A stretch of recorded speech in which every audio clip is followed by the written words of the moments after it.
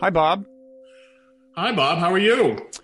I am not complaining about my life. Let me introduce us. As a policy, you're not complaining. No, actually, as today's policy, Okay. I'm not, as my public policy, I'm not complaining.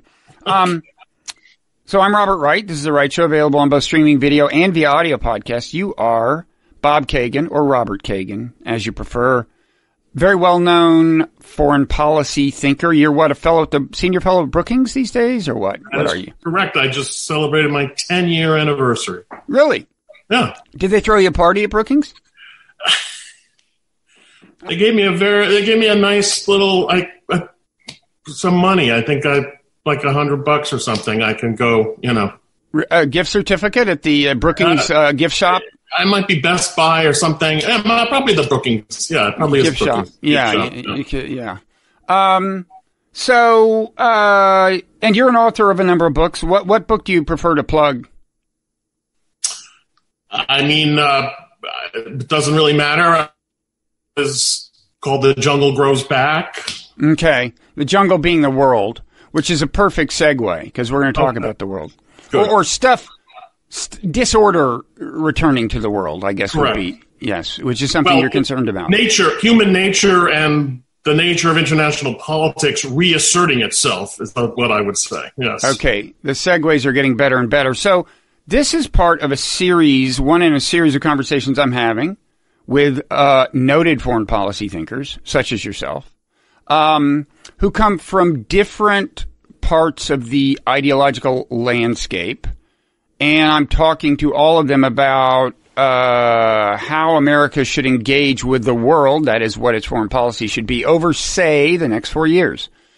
Now, I generally start by asking people to give themselves an ideological label. In your case, that's a little complicated because some time ago, you were widely known as a neoconservative, and I don't think you objected to the label. But you no longer call yourself that, even though some people still do, right? I always objected to the label for whatever the utility that objection is, since people are going to call you what they call you, regardless of what you want to be called. And mostly because I just think that the term is so nebulous. It also refers to... The original neoconservatives had nothing to do with foreign policy, right. As you well know. I don't consider myself a conservative in foreign policy. I think most views that I have would be associated with historically progressives and liberals. I'm not neo. I don't think it's, you know what I mean? So there's a lot of, I've never really liked it. Obviously, it's also a kind of a, it's kind of a dirty word, and, people put it in there to make sure that... Wasn't always... After the Iraq War, it got dirtier. Yeah, right. No, that's true. That's true. So therefore, I don't know what it means. Now, I'm not big on any label, and I think that unfortunately these labels are kind of the victory of political scientists over historians. I demand a label. Okay, so here's what I'm going with today, and we can play around with it. I haven't discussed it before, so this will be my opportunity to see whether I can defend it, which is I'd like to currently refer to myself as a liberal realist. A liberal realist. Okay. Yeah, I heard that you were a realist. You can try to break that down if you'd like to. I heard that you were calling yourself a realist, and I must say I was surprised. Well, I don't call myself a realist, but people have, when I read certain things in the academy, sometimes I get called a realist out there, and I actually think that although I have all kinds of caveats about what realism is and also the way people are interpreting realism, it is definitely a closer approximation of what I think than neoconservative, for instance. Okay. So what does realism mean to you in a foreign policy context? Well, part of this is always, whenever you get into these kinds of discussions, these words they address two issues. One is, how does the world work? Mm-hmm. And the other is, what should you do? Those are two different things. And in the case of realism, I think that the way realism is currently articulated by people who call themselves realists, in a way is at odds with what realism is supposed to be doing as the way the world works. So, for instance, realism at its root, if you go back to like Hans Morgenthau, is about the fact that countries are constantly seeking to maximize their power, and everything else is secondary. That is the explanatory,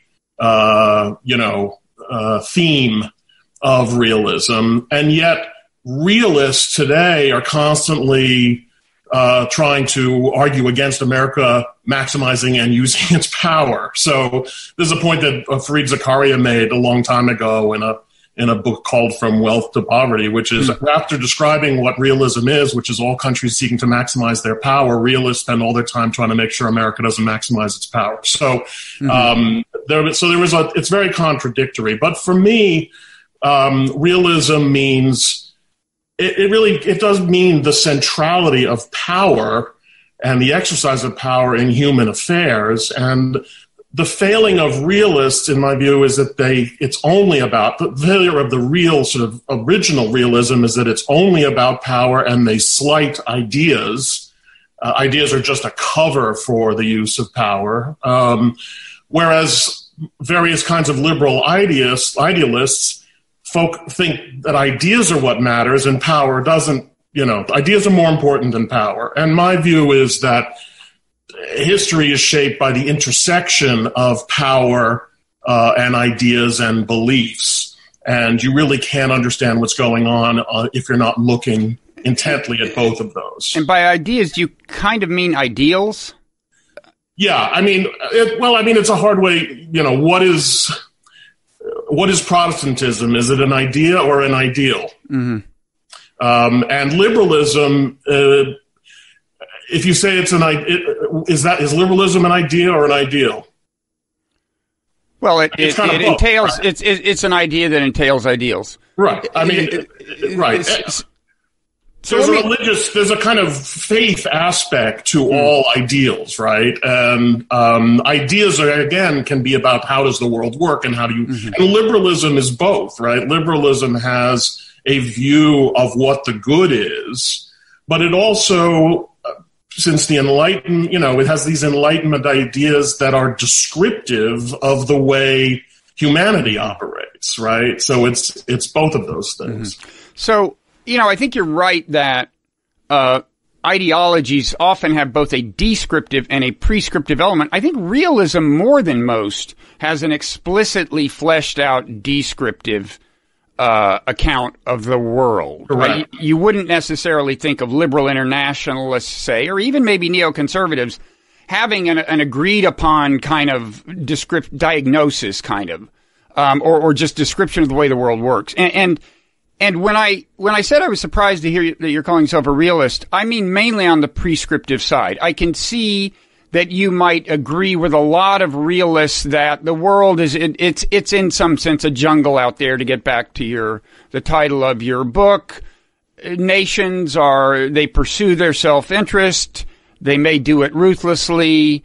Any foreign policy has to adapt to that fact.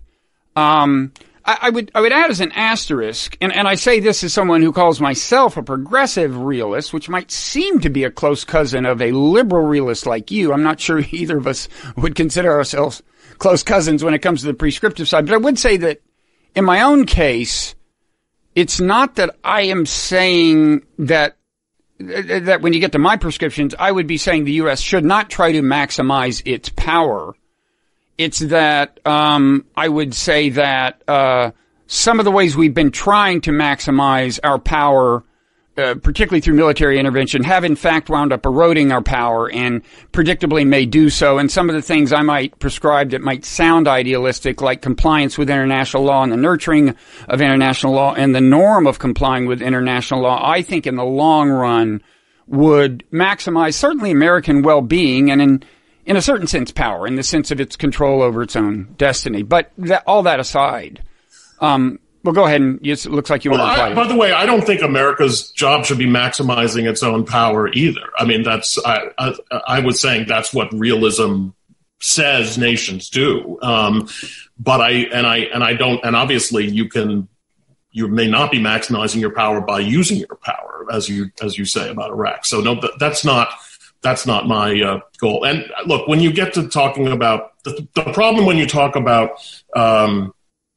actual policies and what's actually going on in the world, is that at that point, I think doctrine doesn't do you a lot of good. It's more because every situation is unique, and every geopolitical situation is unique. And this is my other, problem with the realists, which is I don't think they sufficiently take account of the uniqueness of the American-led order, that they're trying to constantly put it back into what I think they sort of prefer, which is the sort of model of, the Congress of Vienna, European multipolarity. They're constantly recurring to multipolarity as if that is sort of the norm, and therefore they can't deal with sort of this unusual situation that we're in, and that the United States created after World War II. But that is also a historically, these things are all contingent and historically grounded, and the attempt to move from that to general theory is, I think, where things break down. So you think they're uncomfortable with a world of, you called it, talked about a kind of a rules-based order, but you think they're uncomfortable with American hegemony as well? They're uncomfortable with it theoretically as well as, as morally. But from my point of view, their problem is that they're uncomfortable with it theoretically. Mm-hmm. And, if you read Henry Kissinger over any time since the 1960s, he's constantly anticipating the imminent return of multipolarity. That there is no way to sustain this kind of structure of power in the world. And it's only a matter of time before the United States declines to the level where you've created multipolarity again. And my argument on that score is that the United States really does represent something quite unique in the world, and setting aside for the moment the ideological aspect, but just from a purely geopolitical, geographical, economic, a whole host of factors put the United States in a unique position to be able to do what it has done since World War II, which is basically to be able to provide security and an order in both Europe and Asia that didn't exist before and couldn't exist without the United States. You'd have something else. You'd have a different order. And I think that's the part of this that I don't think people have sufficiently grappled with. That this is an unusual situation, but it may be unusual and durable. Okay. It may be durable. On the other hand, America's relative weight in the world, measured by economics, has declined in part due to the success of the American model and the export of the American model and the appropriation of the model, of parts of the model, even by countries like China, which are in other respects very different from America. So I think But you specified that the relative superiority of America in economics, that's true. But right. There's no comparing the geostrategic position of the United States and its alliance relationships with any other power. At the moment. And that I think is the source, ultimately, of American power in the system, and also what makes the system durable. Yeah. Yeah, although I think the what held together the kind of American-led alliance after World War II is not as evident since the end of the Cold War as it was at one point. In fact, many of our interventions in the world have not been kind of along that, the Cold War, the classic Cold War boundary. And I'm not talking about the Cold War. I don't think the Cold War is that's another thing that I may differ with a lot of people on. I think we've overemphasized the significance of the Cold War and underestimated the significance of the international system that the United States began to create during World War II, and really had set in place even before American policymakers thought they were going to be in a Cold War. And so I think that has in fact endured, that is the great sort of historical difference in the world, not the Cold War. And how would you characterize that system? You're talking about what is called the rules-based order, the liberal order. What do you talk? What is the system that you're in favor of and you think can endure? What are its elements?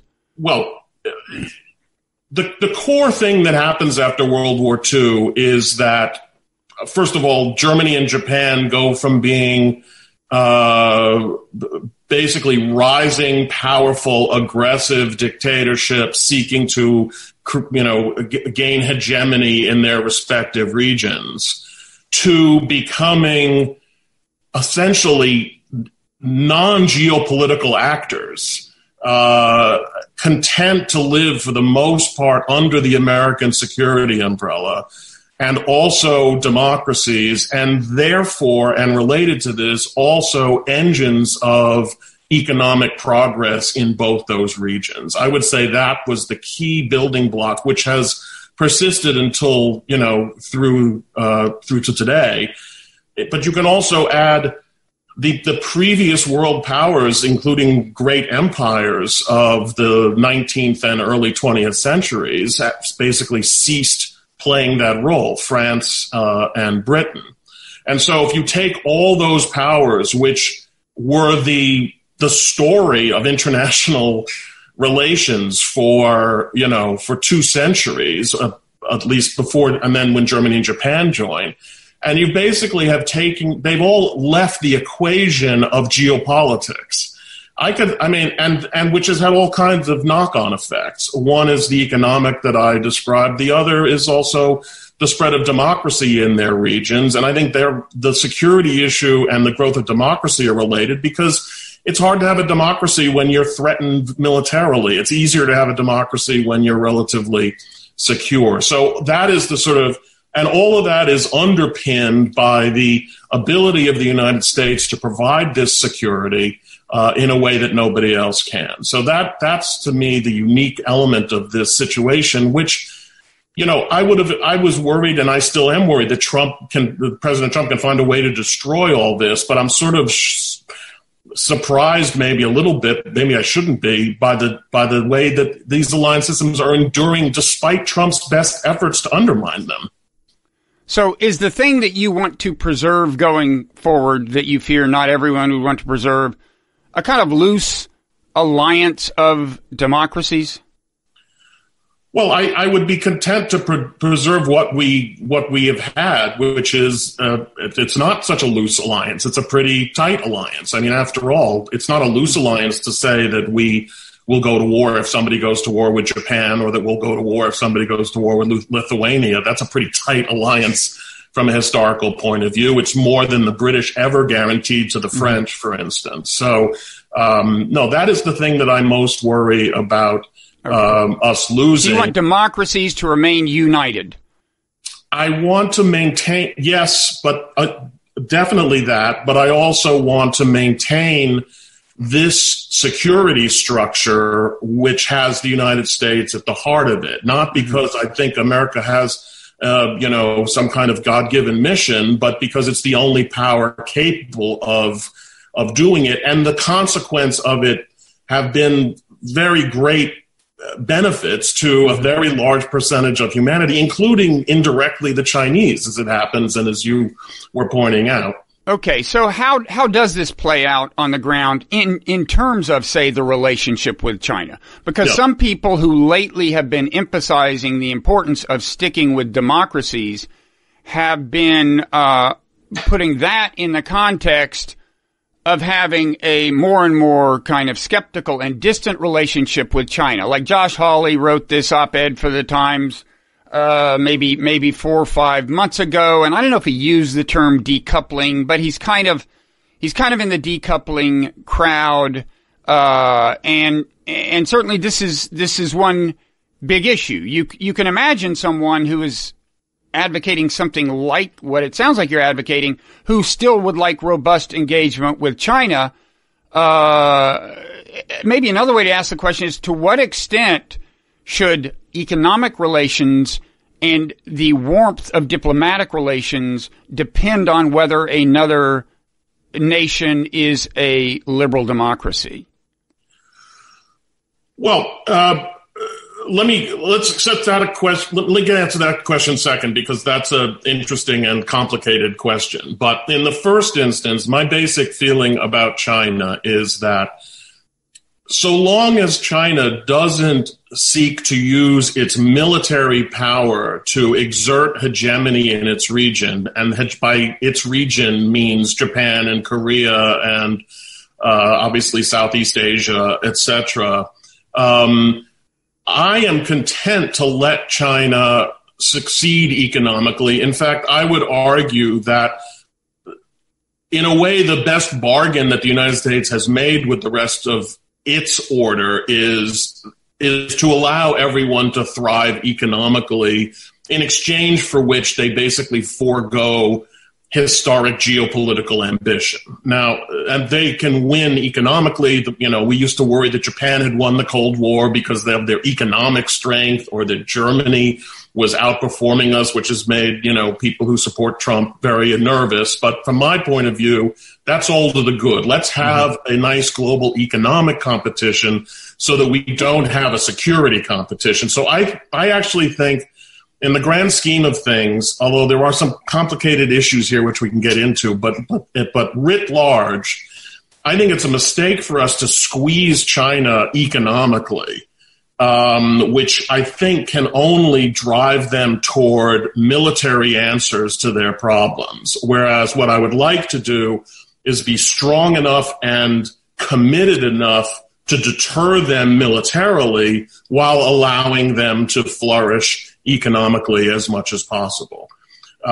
So now, on your second question... Well, let me just don't forget the second question, but let me say that that does sound kind of realist to me. I think of realists as putting more emphasis on the external behavior of other nations in terms of, like, what kind of demands we place on them and how we react to them, than on what's going on internally. So realists generally aren't big on, say, intervening, militarily or even in a sense economically, say with sanctions because of human rights issues inside other countries. Now, I think we all have some threshold for doing something, right? I mean, a thoroughgoing, genocide in the classic sense or something. I think we would all say at some point you have to do something. But that aside, do you agree that this is a kind of, as I understand it, it's kind of a realist aspect of you, that your main concern with China, so far as how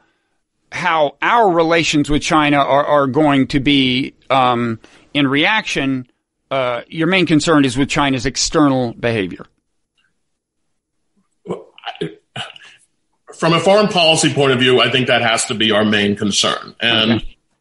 I think that it is in our interest to avoid war with China, as long as by avoiding war, we're not allowing China essentially to get what it wants without war, but by nevertheless using military intimidation, which it's trying to do in the South China Sea and Taiwan. And do you mean the actual acquisition of territory? Right, or the effective expulsion of the United States from relations with allies because the allies have decided it's too dangerous given Chinese power. That's another element of it. Now, at the same time, look, I do think that the ideological fact of China is very important, and in the first place, it means we will never have a true meeting of the minds as far as our relations are concerned. They will always regard us as a threat, even if we choose not to regard them as a threat. It's just a fact of life that authoritarian or autocratic or totalitarian or whatever term you want to use, leaderships are inherently threatened by the very dominant democratic system. And there will always be people in China seeking to push for greater rights. And I think the Chinese biggest fear is of internal subversion backed by external power. And so therefore, they're always going to regard us to some extent as a hostile entity, even if just by virtue of existing as a democracy. Because I've always thought China was actually pretty pragmatic and almost amoral in their foreign policy in a certain sense. If you look around at countries they do business with, it's like it seems to me they just want to do business. Okay, well, this is where okay, good. I mean, this is where we can have a disagreement because, and this is where I think liberal realism comes into play. I think what we see of China today is a China that exists in an American-dominated, democracy-dominated world. And you talk about pragmatism. Yes, they are pragmatically responding to a situation of power, and not just military power, but economic power and alliance structures. The Chinese are obsessed with the fact that they basically have no allies, and we have like 54 allies or friendships, et cetera, et cetera. So the China we see today is the China that is heavily constrained. We don't know what a less constrained China would be like, but it's a mistake to assume that it's the same. It would be the same. And that goes also on the question of ideology. And there is this assumption that China is not interested in spreading its ideology. But if you go back, what we've been living in since World War II is a world where the authoritarians have basically been on their back heel the whole time. We haven't lived in a world where autocracies are actually as powerful or more powerful. We've seen what a world like that looks like. We saw what the first half of the 20th century looked like. We saw what, for instance, the great power autocracies of the early 19th century did. They were in the business of stamping out liberalism around their borders. Russia in Poland, Austria in Italy, and Germany, and what was, then not yet Germany. And so I think the mistake comes in believing that were China to get a significant position of power and feeling of security, would it not then begin to do this? And, something that I wrote this essay about the return of the strongmen in the Washington Post a couple of years ago, and I'm sorry, I've got fruit flies attacking me here. They're not because of any fruit that I've left around, but we can already see to some extent a kind of bolder Chinese assertion of, and also from Vladimir Putin, a kind of assertion of the rightness of their anti-liberal position. And here's where, and this is where I want to get into the caveat to my let them live and be well approach, which is that one of the things the Chinese are creating and exporting is the technology of repression. And this is because of their mastery of social networking and AI, et cetera. And they are they are selling their products to Egypt and others. And so in that sense, they are exporting the capacity for greater repression. I don't know where that is going, but I would worry if we saw a continuing acceleration of that. Okay. Let me, there's so many strands you could pick up on. Let me just say one thing and just kind of bracket it. I don't think we want to get off on this argument, but I do think there are people who would say, and I think I may be one of them, that it's important to try to distinguish between Russian or Chinese responses to just our existence as a liberal democracy, distinguishing that and distinguishing between what they perceive as unwanted meddling either in their internal affairs or on their periphery, right? And I think from their point of view, now, China seems to have a pretty sensitive trigger in this regard. I concede by our standards when a general manager of an NBA team says something that, about Hong Kong that sends it into a frenzy. I mean, that's a degree of sensitivity we're not accustomed to seeing. At the same time, that from their point of view, that's different from just our existence. And I'm not advocating that we silence GMs of NBA teams, right? Russia is maybe a clearer example where I think, the expansion of NATO, their perception of what happened in Ukraine, the Georgia stuff and on and on. I think it's pretty easy to argue that a certain amount of current Russian hostility toward us has to do with their perception, which you can argue with if you want, but that we were messing in their affairs, or we were messing in their neighborhood in a way that we would not tolerate in the case of our neighborhood. Right. And let me be very clear. I'm not saying that it's our existence that is a threat to them, although to some extent our existence has been a threat since the beginning. I mean, if you look at what Metternich has to say about the United States in the 1820s, it's that he regards it as a threat because it's an example of being overthrown. But it's not so much that we're coming over there or anything. But there is a problem when you have liberal democracy in the midst of authoritarian governments. They feel threatened by it. But that's not what I'm talking about so much in the case of Russia and China today.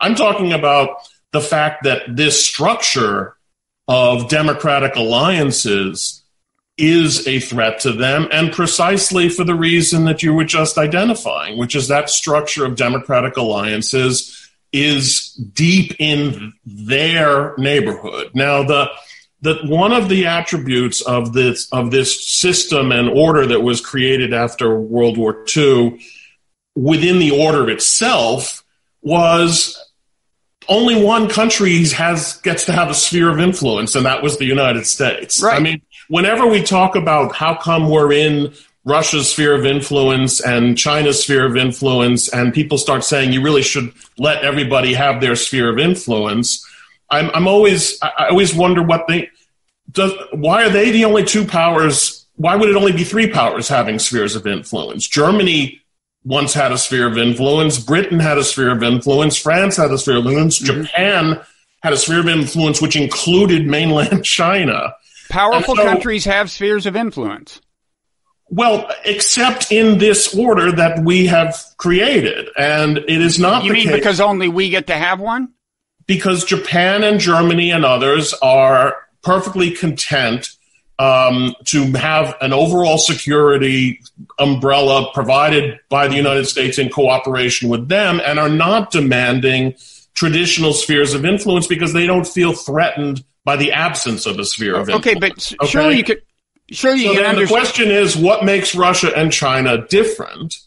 I think there was a moment when Russians flirted with the idea of making that same essential bargain. I would say in the Yeltsin years, there were certainly Russian officials, including the foreign minister, who were basically willing to say, yes, let's just become part of the West in the same way that Germany and Poland are part of the West. Now, I think for all kinds of understandable historical reasons, I think Russians as a whole rejected that.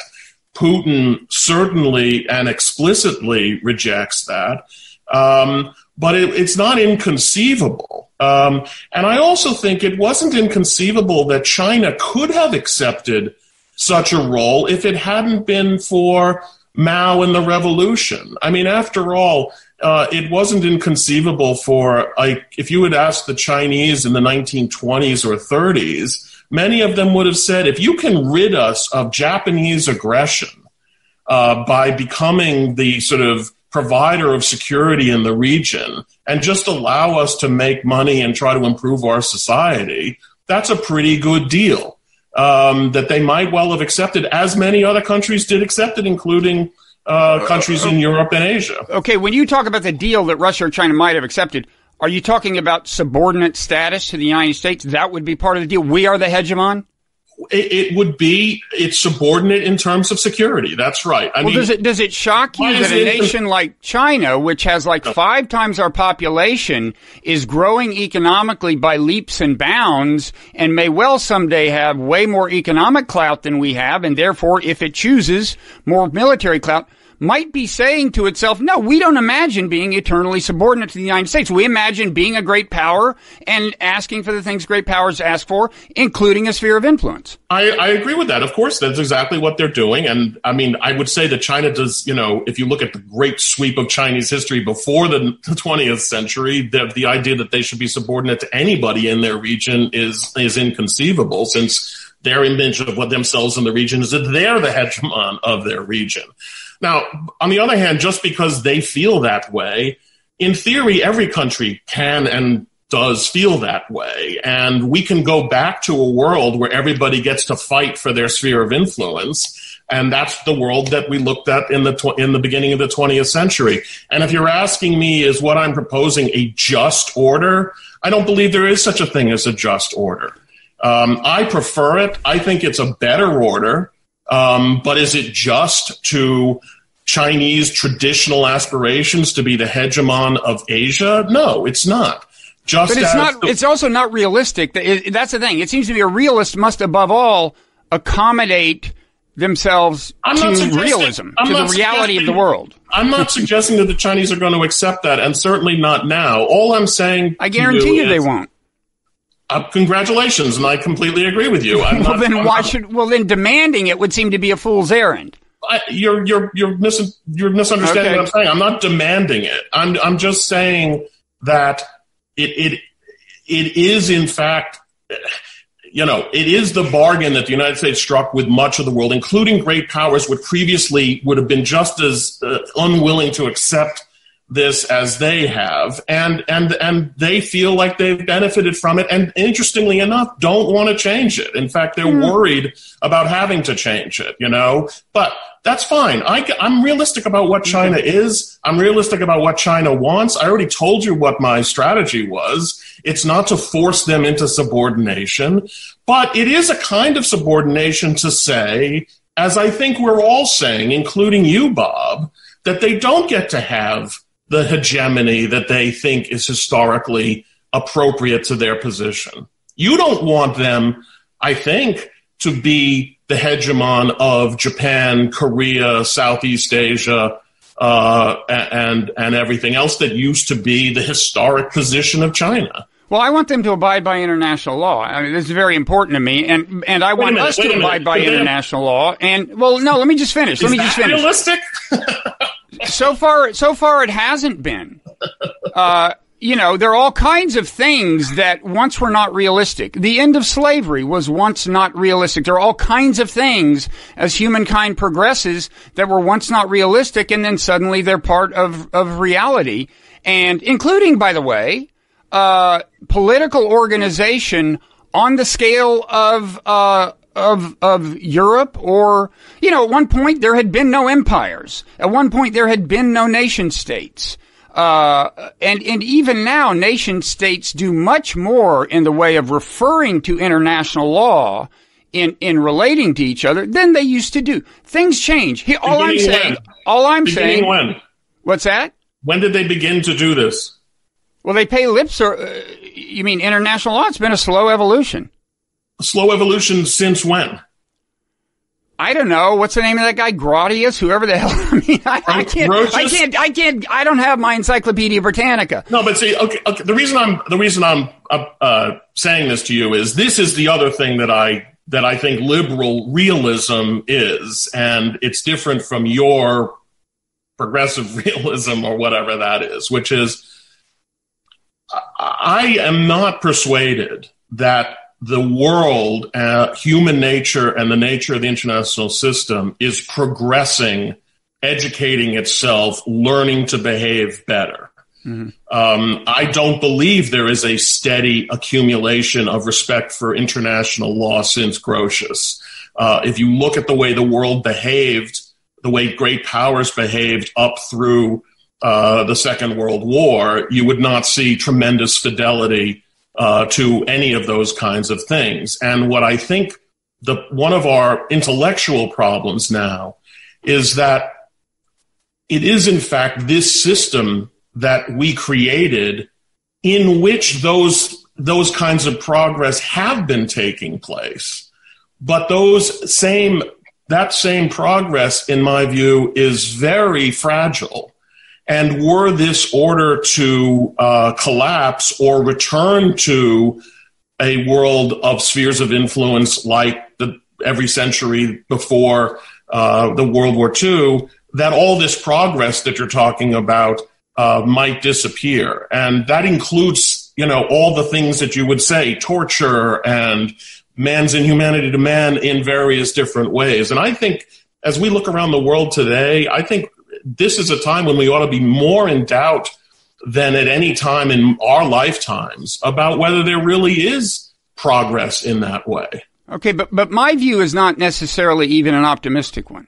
My belief is just that, if you are a power if you are a hegemon whose power is probably going to decline in relative terms and has been for some time, it might be wise for you to help build a world in which hegemony is not everything. Because you just may not always be the hegemon. It may make sense to construct a set of rules that everyone is expected to abide by and actually abide by them. We did start building such a set, especially after World War II. I wouldn't say we've been great at abiding by them, but leaving that aside, that's A. B, let me just say one more thing. My own view is that there are a series of international policy challenges that go well beyond climate change and well beyond nuclear arms control into the realm of bioweapons and even the regulation of like genetic engineering in realms that aren't weaponry, and weapons in space and cyber weapons. There are a lot of realms in which if we do not succeed in forging international policies that are respected, my belief is that we'll all be in deep trouble. Now that could be just wrong, but I want to emphasize it doesn't depend on my view has nothing to do with optimism. In fact, it's almost the opposite. It's that if we don't make a major leap forward, not in the Chinese sense of great leap forward, that tremendous trouble could ensue. So in my mind, there's a lot of logic, ultimately self-interested logic, American self-interested logic, but it's also in the interest of other nations to build a system of international law along with cultivating the norm of complying with the law. I don't think we've done a good job of that, but that's the logic of my position. Okay. I understand that, but, just because we need to do something, I mean, we, the human race, doesn't mean that it's going to happen. And, No, but it seems like a good reason to advocate it rather than the alternative. Well, you can advocate it, but then, just don't accuse other people of being unrealistic, because I think it's unrealistic. And I don't think international law without the undergirding of a power structure has any real chance of success. And I've heard this argument, you're basically quoting John Eikenberry about why it's in America's interest to get ready for the time when America's no longer this powerful. My feeling is when America's no longer this powerful, we're going to have a different world order, and it's not going to be one based on international law. But, I just think the fact that the world desperately needed the Kellogg-Briand Pact to work, but it didn't, but they did all come together and create a new international law outlawing war. And it was flawed, and so maybe we should try to do better next time. Why was it flawed? Well, was there an enforcement mechanism? Oh, an enforcement mechanism. Mm-hmm. So that's my point. So then you can only have an enforcement mechanism if the countries that want to enforce it are powerful enough to enforce it, which suggests a certain degree of hegemony. No, there's such thing as non-hegemonic enforcement. Really? Yeah. Like, really? Where would that be? Countries that violate the Chemical Weapons Convention in principle are subject to sanctions by all of them. In principle. Or no, actually, there have been some textbook, some cases of actual compliance with the UN Charter in the way of enforcing the ban on transborder aggression. So the Persian Gulf War, the Bosnian intervention, both of those consisted of somebody going to the UN Security Council and saying, I want this to have the mandate of the United Nations. That's what makes it legal. And now we do it and it's legal. These things actually happen. Now, the U.S. also violated international law in invading Iraq, the Kosovo intervention, the second half of the Libyan operation. So we're not doing a very good job of nurturing this, but Vietnam, any number of overthrown governments. I mean, we violated. Yeah, and how did those things go? And consistently since the moment the UN Charter was established. And how has that worked out? You're citing all the famous disasters that wound up hurting us.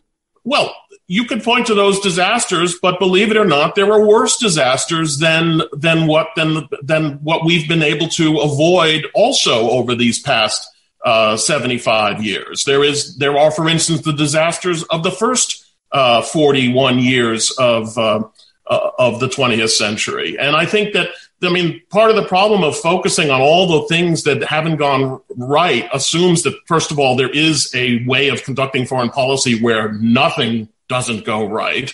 But in addition to which, it completely ignores much larger benefits that have accrued. And for you to talk about the Persian Gulf being an exercise of international law, yes, George Bush got a UN Security Council resolution, by the way, only because for a brief moment, the Soviets were not in the business of opposing almost anything that the United States, which a period which is over, by the way. Thanks in part to our own behavior, but go ahead. In the end, no, I don't think that's true. Well, we disagree. I think it's the way great powers treat international law. They use it when they like it and they ignore it when they don't. That's I think realism. That's what has happened historically. That's what I'm saying needs to change. That's the way human beings behave. Yes, if that's what you mean, yes. And so what we're arguing, what are you suggesting that human beings at some point will stop behaving that way? Look, the U.S. frontier justice used to be all over the U.S. There used to be mass lynchings in the South, and the police didn't do anything about them. That time is over because law, which had not spread comprehensively across the United States, did. It can happen. Things can change. Oh, it can happen within a nation where, and by the way, that is the ultimate situation of hegemony, Bob. The federal government has a complete monopoly of power in that situation to back up law with. The problem, as all the realists would be quick to point out to you, and anyone else who wants to know, is that in the international system, you don't have anyone exercising that kind of hegemony or monopoly of power. But in any case, the fact that the Persian Gulf War did what it did was only due to the fact that the United States had the capacity to do it. It wouldn't have happened simply because the UN Security Council passed a resolution. Yeah. The League of Nations also passed numerous resolutions in the 1920s and 30s. Well, so, that had no teeth, but the structure of the UN obviously favors the powerful. So does the structure of American law in practice, for better or worse. But that doesn't mean there's nothing that you can call the rule of law in America just because powerful people have a better chance of getting away with crimes than others. I wouldn't say that. Let me, and by the way, one realist who I think would disagree with you is actually Hans Morgenthau. In his book, Politics Among Nations, he says, in principle, a realist could believe in world government if the technological environment, I think this part of what I'm saying accurately reflects what he says. In particular, if technological changes, change the structure of the world sufficiently. I'm arguing they have, but in any event, Hans Morgenthau himself does not agree with you that the very notion of robust international law is antithetical to realism. That's because Hans Morgenthau couldn't face the implications of his own theory. And okay. I don't know why that's true. I think it has something to do with the life he led and the world he lived in, etc. But I think anyone who is, and you can have tremendous respect for Hans Morgenthau without denying that is a glaring contradiction. It's not. It's throwing that. It is. You can't spend all your time talking about how nations don't abide by ideals or international law or anything else, and then say, but in principle, we could have a world like that. But it's okay. We don't have to argue with Hans Morgenthau. He's not here to defend himself. So and I don't know his work well enough to do it for him. But let's just quickly, to get back to the question of whether, so you're not calling yourself a neoconservative. Let's get back to what I'm calling myself. The really important things. Well, no, the concrete implications of that. So the things, the positions of yours that I would associate with neoconservatism, include, advocacy of the Iraq War, I assume you supported the Kosovo intervention. You probably supported the Bosnian intervention, as did I. Of course, I was happy to see them go through proper international legal channels in doing it. But the Libyan intervention, I would assume that whatever your ideal policy would have been in Syria, you supported the U.S. and its allies providing arms to the rebels. Am I right in characterizing these past positions? My next question will be: Have you rethought any of that? Is there stuff that you would do differently? Well, I could get to that, but I'm sure it's great to run the tape backwards in history rather than forwards after you already know what's happened. But I guess when you say there were so many different kinds of people, for instance, who supported the war in Kosovo, were they all neoconservatives? No. I mean, Clinton. So why is that an example of being a neoconservative? No, I didn't say that anyone who supported the intervention in Kosovo was a neoconservative. I'm saying that if you ask me what would I predict a neoconservative would say about each of those issues, it would be the positions I just listed. That's all. Right, but if I'm wrong, first of all, am I wrong? And by the way, a lot of liberal interventionists would agree with you on most or all of those. I agree on one, but I'm seriously just trying to position you. But here's another way to put it. Well, no, I know you're trying to position me, but what I'm trying to do is raise doubts about what any of this means. Look. Okay, but realists opposed much of that stuff. Most realists oppose most of that stuff. So the question is why they opposed all of it. So why are you calling yourself a realist? It's not what the term means in actual language. I thought we got past this in the first 3 minutes of our conversation. I already said my problem with people who call themselves realists is I don't know how realistic they are. And I think, in fact, they're actually moralists. I think that most people who today call themselves realists are, in fact, moralists in a very classic American way. In what way? They don't want the United States to abuse its power. That's their number one. By the way, I don't want the United States to abuse its power either, but their greatest concern is America abusing its power. I think that puts them in a tradition of a certain kind of peace progressive in the 1920s and 30s. It puts them in the position of a certain kind of anti-imperialist in 1899. But I think the difference is they are consequentialists. They are concerned about the blowback. They say that, but then, why did they oppose the Persian Gulf War? As it happens, the ultimate consencwences of that ultimately didn't work out well. Well, the ultimate consequences of everything don't work out. I don't know. I'm sure they have an answer. Was a mistake because it led to the occupation of half of Europe by Soviet communism. I mean, if they can point at some point down the road to things not working out as proof that they were right, then I think that's also an unrealistic vision of the world. I mean, I don't know what they say about that. I would say, as a rule, they couch their objections in consequentialist terms. They worry about the blowback. I'm just saying that distinguishes them from the kinds of moralists that I think you're alluding to, who... I'm not sure. I mean, it's interesting if you go... for my sins, I've been spending a tremendous amount of time reading foreign policy thinkers and commentators in the 1930s, And the people who I think who sort of would be characterized as realists in that period definitely thought that the United States should not get involved in any of the conflicts around the world. And their argument was that Americans were not threatened by what happened in Europe, even if Hitler took power, and they were not threatened by what happened in Asia, even if Japan gained complete hegemony in China. And their major concern was really that the United States not get involved out there. I think, if you read the best realist, the smartest realist, the best book written about realism is Robert Osgood's Ideals and Self-Interest. And, if you look at what Osgood says about that period, he makes a very critical point, which is that realism that is not guided by idealism is likely to make mistakes, by which he meant the realists underestimated the threat posed by someone like Hitler and a regime like the Japanese regime, but their default position is don't do it.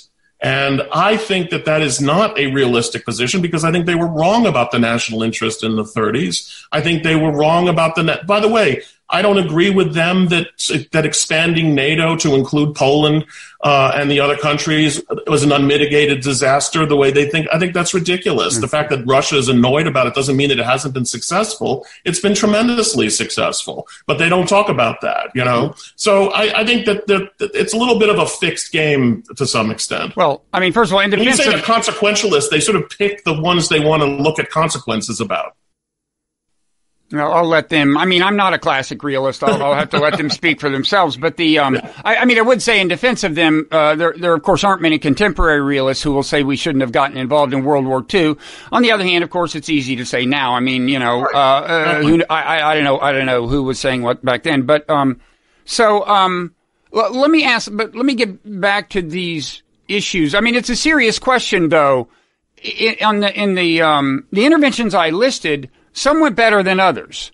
Some are thought of as having been disasters, including Iraq and the kind of the second part of the Libyan intervention, when we went beyond the protection of a local population and went for regime change.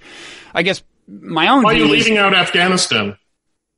Doesn't everybody think Afghanistan is one of the forever war disasters now?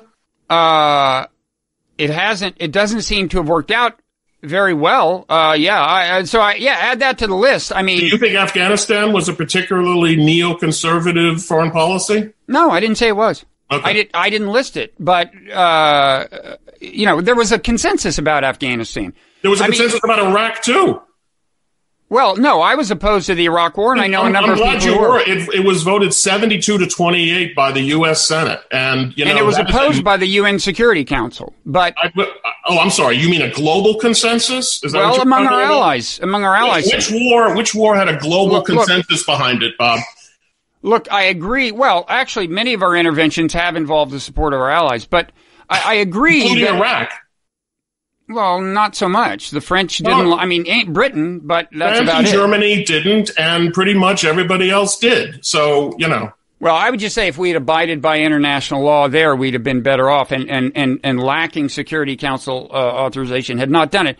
But leaving all that aside, look, I agree that there was near consensus within the U.S. that we should invade Iraq. It completely baffles me why that was. I'm still trying to figure it out. There was no... It just does not make sense to me. I opposed it. Some other people opposed it. But my main question for you is, looking back on all those things I listed, have you, as a matter of, it gets back to the question of whether, have you evolved ideologically, or do you just always thought of yourself as a realist? I mean, would you change any of the positions, not just in light of subsequent facts? In other words, not just like, well, if I had known we were going to screw up the occupation of Iraq. I don't mean like that. I mean, Are there any, in principle, reconsiderations of your views on the big interventions that I listed, and include Afghanistan if you want to? I mean, if you're asking, have I had a fundamental doctrinal change, the answer is no. I mean, I would like to not fight wars that turn out to be a mistake for one reason or another. And I would like to not have wars that are successful have all kinds of negative consequences. But nevertheless, this is we do history forward, not backward. I mean, life goes forward, not backward. We don't know where things are going. We don't know what's going to succeed and what's not going to succeed. I think the one thing that I would say is, if I had known that the general public backlash to the various interventions, successful and unsuccessful, that took place after the end of the Cold War, which include all kinds of things that basically worked in one way or another that you don't list, I would have said you have to be careful about taxing the American people's sort of will to do this at a great, it might not have been consonant with the general American attitude towards its role in the world. Now, knowing what America's attitude towards its role in the world is a very complicated and changeable thing. But certainly in terms of the historical work that I've done, looking at American foreign policy from the beginning until, up through so far the Second World War, it's clear that the ambivalence of the American attitude toward the world is a reality, and you need to be careful about it. And so from that point of view, I would say maybe, and certainly going forward, I think I would be more cautious just because I don't know that we can afford disasters, or at least things that are perceived as disasters because of the effect that it has on the public. Now, on the other hand, nothing ever had a bigger effect on public opinion than World War I, which Americans decided was a terrible catastrophe, even though it really wasn't. I mean, we were actually quite successful. The peace failed, but the war was successful, accomplished its objective. Americans went into it very enthusiastically, and they turned against it, and that which led to 20 years of quote unquote isolationism. So even when you do things right, it doesn't necessarily mean that you have you can maintain public support for the role I think the United States has to play. So I would be a little bit more, we do need to be cautious about that. But, people want to build a doctrine around never doing Iraq again. And if you want to say, you mean we shouldn't invade a country we're not ready to, based on false information, have a bad occupation, etc., I would agree. If you can form a doctrine around that, I'm in favor of that doctrine. But if you want to form a doctrine that unless you're saying we should never intervene anywhere under any circumstances, you're always you're always putting yourself in a position where one of those interventions could go badly. And you can't have a doctrine that prevents you from bad interventions. You can have a doctrine that prevents you from interventions. Well, that would prevent that actually would prevent bad interventions. Right. No, you can have a doctrine that says we're never going to war, but you can't have a doctrine. If you have a doctrine that says sometimes we'll go to war, then there's no way to exclude going to war in a place like Iraq. That's what I would argue. If we're talking about doctrine rather than saying what a terrible mistake that was and weren't you an idiot to support it, if we're talking about doctrine, I don't know that there is a doctrine other than pacifism that keeps you out of Iraq, out of a kind of Iraq situation. Well, you could say we won't do it when it violates international law. And if you go back and look at cases where we have and haven't violated international law with our interventions, it certainly isn't the case, as I would concede this, that every time it complied with international law, it worked out well. Afghanistan complied with international law. Right. But I would say that on balance, if you had only done the things that were clearly authorized under international law, we'd be better off because you're basically, so at this point you would say that whether an intervention is correct or not will depend on the vote cast by Vladimir Putin and Xi Jinping. I'm saying that our better rule of thumb for whether to intervene than the rule we've been using, better in terms of the consequences, would be if it violates international law, don't do it. Don't say violates international law. There's only one way to have international sanction legally for an intervention, and that's to get UN Security Council permanent vote approval. Correct. And you can only get that if Putin and Xi Jinping or whoever the leaders of Russia and China are, right? So what I'm saying, therefore, is that you are going to determine what is legal and B, what is appropriate based on the judgment of Putin and Xi Jinping. Yeah, I would say that if you abided by this rule and both Russia and China flagrantly violated it by invading countries, then it would be time to reconsider it and lay down the law and tell them, look, we'd like to do this thing. Yeah, so to speak. I mean, talk to them about it. But we don't even talk about this. Nobody talks seriously about international law in the entire blob.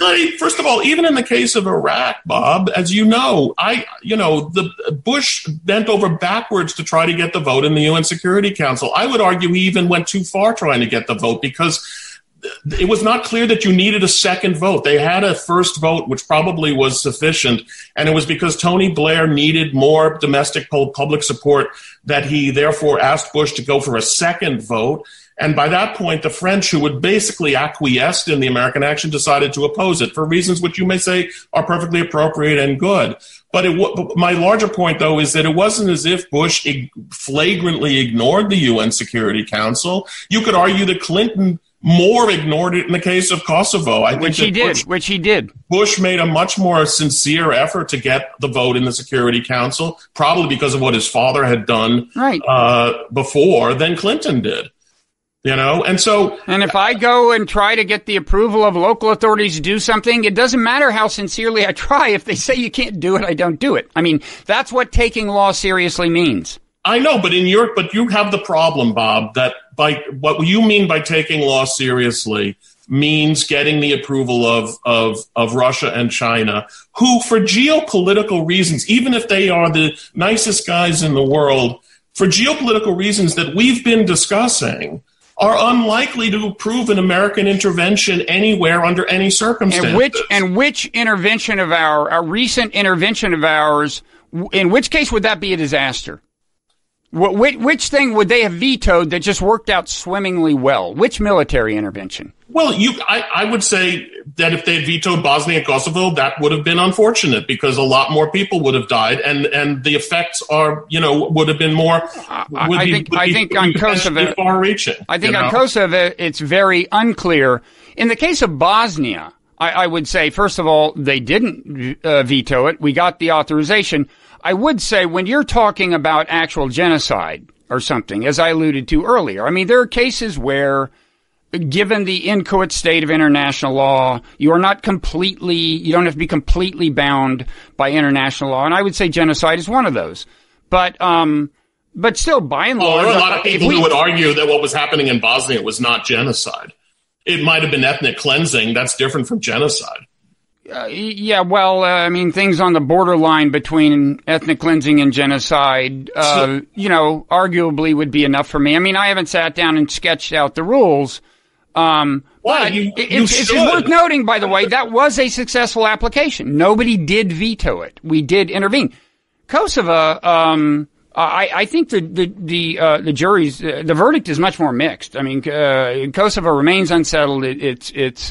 Oh, come on! Now Bosnia. The Balkans remain unsettled. You can't say Bosnia worked and Kosovo didn't. I think they both worked, not in the sense of fixing the Balkans, but in the sense of preventing, unnecessary slaughter. And as it happened in Europe, where even the Germans, in their general pacifism, felt that it would have been a catastrophe to let all that happen. So if you're gonna, don't put your thumb on the scales and say that the intervention that you like worked and the intervention that you didn't like didn't work just because the Balkans are unsettled. But I think that I think there is more consensus that Bosnia was a success within the foreign policy.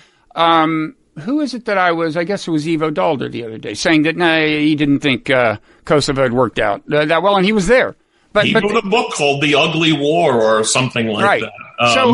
However, he was very much in favor of the Kosovo intervention. Yeah, well, then all the more credit for revisiting the verdict. Anyway, he doesn't oppose Bosnia. Let me ask you two quick questions if you have time. One is concrete. One is a little more abstract. The concrete one, I mean, the broad version of it would be, what would you do? What would you do in the Middle East? But that's maybe too broad for the amount of time we have left. If you don't have time to make general pronouncements on what our policy should be toward the Middle East, what about Iran? If you became, if you had the power to just re-enter the Iran nuclear deal as it existed, before Trump got out of it, would you do that?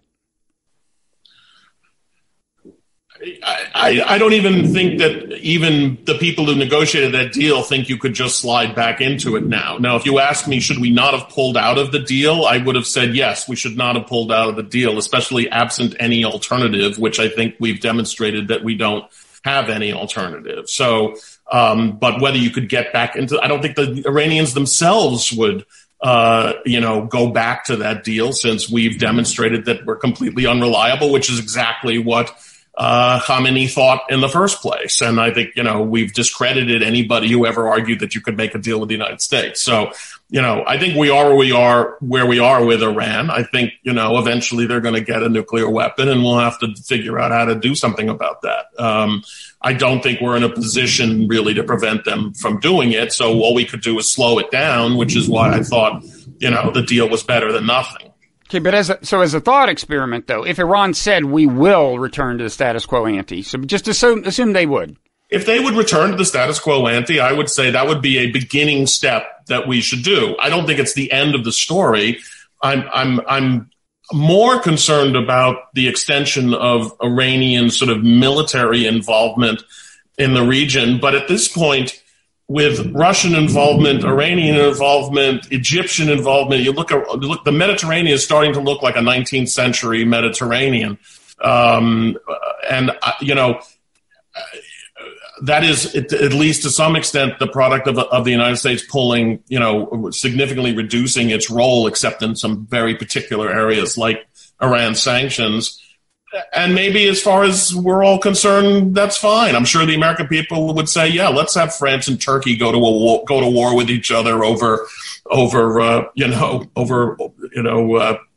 Eastern Med. Let's let the Russians and the Egyptians and everybody duke it out in Libya for as long as they want. I don't think it makes the world a better place, but maybe America doesn't care. Well, I think there are people, including me, who would argue the U.S. hasn't been a stabilizing force there to the extent that it has intervened. But another practical question, would you leave U.S. troops in Syria? Would I leave U.S. troops in Syria? How many troops are in Syria now? Enough so that you could wind up having more there if you weren't careful. Anyway, there are some. Trump keeps trying to pull them out, but he really can't fight the establishment, and so they're still there. Well, honestly, at this stage with Syria, I'd have to say I don't know. I'm not following it minutely enough to have a judgment about that. I mean, I used to be paying more attention to Syria until we basically stopped having a policy there. So okay, then just the abstract question is about democracy promotion. This was associated with neoconservatives. It's not associated with realists. There are different forms. There's kind of there's ranging from subsidizing, groups that promote democracy in different countries or giving them the tools to do it, to actual regime change in the name of democracy. But in any event, along that spectrum, there's a variety of policies that are justified by the idea that democracy promotion should be something the U.S. is up to. Is there somewhere along that spectrum you'd put yourself, or what? Well, first of all, just to be clear, there never was an American intervention whose purpose was democracy promotion, and that includes Iraq. There have been numerous interventions where we've gone in for other reasons, but felt that for moral and maybe sometimes even practical reasons, it was best if we could leave a democracy behind. And that's a long tradition of that in the United States, in American foreign policy. So democracy promotion does not mean by military means. Whether we should in general be promoting democracy in the ways that you're talking about, and mostly I would say because of our general influence over countries that depend on us for their security and economic well-being, the answer is yes. And I think that we and the Europeans are making a big mistake in not opposing what's happening in Hungary, and not opposing what's happening in Poland more vigorously. These are countries that are entirely dependent on our security guarantee, entirely dependent on their integration into the European Union, who nevertheless, in the Hungary's case, have pretty much given up on democracy and returned to autocracy, and in Poland's case, are definitely sliding in that direction. I think that's we should not. We should be using our influence to try to reverse that. I do think the world is better off in general if there are more democracies rather than less democracies. But I also feel like obviously every given situation is different, and for you to just say, for anyone to say we must be doing it everywhere no matter what, I think is obviously foolish. But that should be our default position. But the one thing again, history tells us that the most important thing the United States did for democracy was what it did right after World War II and then preserved afterwards in terms of its policies in Europe and Asia. I think that was and it was mostly about security and economics, but the consequence was democracy.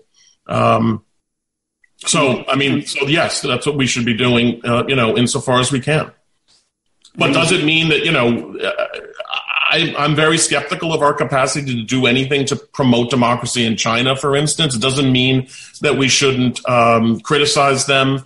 And in some cases, as you say, if they undertake really, particularly egregious activity like what they're doing to the Uyghurs, that we should even sanction them in some way.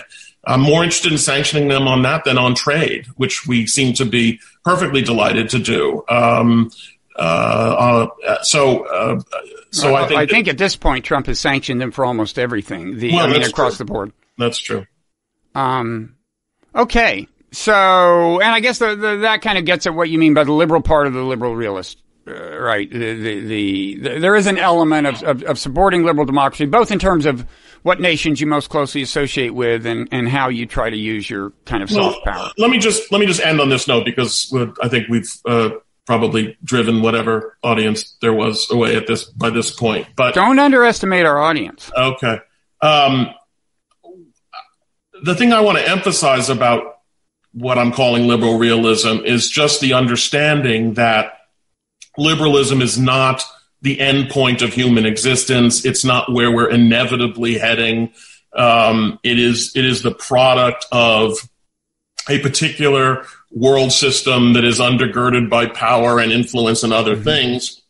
And therefore, we can't just be waiting for liberalism to sprout everywhere naturally, because it isn't going to. In fact, look, liberalism is under siege now here in the United States. I mean, we have, demonstrable anti-liberal forces at work in the United States and obviously in Europe as well. And so we have to recognize that it is a struggle. So in that sense, I am not a realist. I'm a realist in the sense of saying that for liberalism to succeed, it needs to have power behind it.